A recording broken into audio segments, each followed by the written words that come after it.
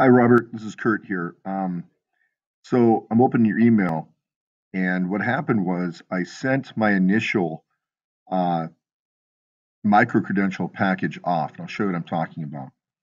I sent this off, and it got denied, so I made some changes, not a big deal. And when I made the changes,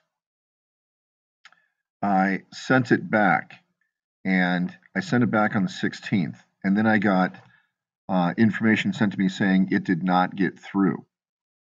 So I went on the website, which is the dashboard, and I clicked on the dashboard of Digital Promise, and it says it is in review.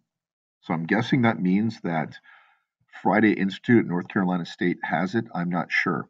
When I click on view, this is the work I submitted the second time. So here's the second set of work I submitted. I'm guessing that they have it. I don't know. According to my dashboard, it says that it is still in review as of March 18th. So I don't know. I was concerned when I got that email stating that it did not get through, that it did not, but yet on the dashboard it looks like it has. Um, I don't know. Let me know if you could check into that for me. I'd appreciate it. Thank you.